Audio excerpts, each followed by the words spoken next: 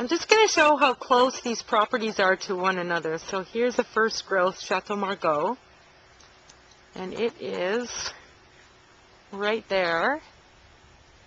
And then I'm just going to turn around, and you see the fairy tale castle over there. That's Chateau Palmer, which is a third growth.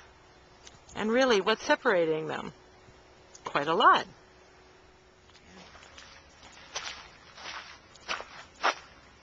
I'm at Chateau Margaux in Margaux. And this is about as far as I'm going to get, because I'm not Jancis Robinson. But isn't it beautiful? I'm at Chateau Palmer, and we're about to begin our tour. We're at Chateau Palmer, and I'm just going to show you a little bit of the different soil conditions. But first of all, we have the neighbor, Chateau Margaux, behind me, and it's just on this side of the church. You can just kind of see the roof line. You can see how close it is. Onto the soil.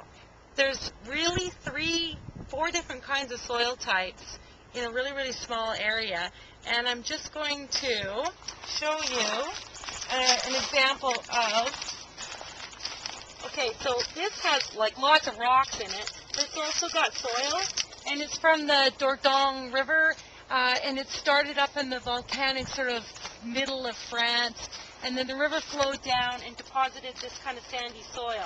So it's a specific kind of soil type that the Merlot loves, and this is Merlot. Okay, now I'm going to move over, and I'm going to show you how different the soil becomes in really quite a short amount of time.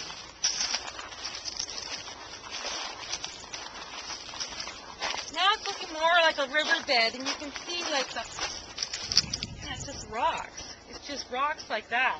There's a little bit of soil, but mostly it's rocks. And at first they didn't think that anything could grow here. Now, this is a long time ago because of the soil conditions, but obviously things are going quite well. So now I'm going to show you the third type. And we're just going to walk just a little ways down here. And now it's big rocks. It's like mini galettes.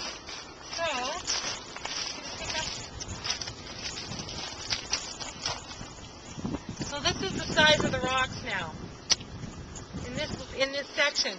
So what they do is they take grapes from there and the sandier area, and they vinify them in a tank.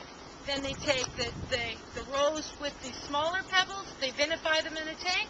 Then they take these rows and they vinify them in a tank.